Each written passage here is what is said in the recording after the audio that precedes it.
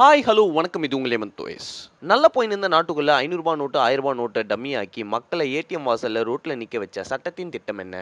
இந்த டிமானிட்டைசேஷன் அப்படின்ற ஒரு கான்செப்டை லைனா நிறைய ஆடியோல பார்க்க போறோம். முதலாவதாக நம்ம பார்க்க இருப்பது இந்தியால மொத்தம் எவ்வளவு காசு இருக்குது அப்படி சொல்றதோட மொத்தமா இந்தியன் மணி எவ்வளவு இருக்குது அப்படி இப்படி கணக்கு போட்டு பாத்தீங்கன்னா மொத்தமா 17.38 lakh crore rupees of Indian money எக்ஸிஸ்டன்ஸ்ல இருக்குது. இதுல 86% 500s and thousands தான். அதாவது 14.95 lakh crore rupees.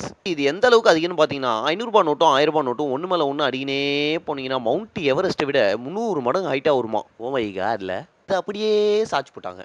இதுக்கு மேல ₹1000 நோட்டும் ₹500 நோட்டும் எங்கேயுமே செல்லாது. ஐயோ அப்ப அவள் தானா அப்படின்னு கேட்டீங்கன்னா ₹1000 நோட்டு அவள் தான். ₹500 நோட்டு December 15th வரைக்கும் நீ யூஸ் பண்ணலாம். யூஸ் பண்ணலாம்னா எல்லாத்துலயும் பண்ண முடியாது, சில இடத்துல மட்டும் பண்ணலாம். எந்த இடம்னு பாத்தீங்கன்னா government school, government college fees, prepaid mobile top up, EB bill, water bill, LPG gas, கோர்ட்ல கட்ட வேண்டிய ஃபீஸ், பெட்ரோல் பங்க், அப்புறம் விவசாயத்துக்கு தேவையான சீடு. ஒரு முக்கியமான கேள்வி, ஆல் ஆஃப் அ சடன் துபுகிடின்னு எதுக்கு இந்த டிமானிட்டைசேஷன் கொண்டு வந்தாங்க?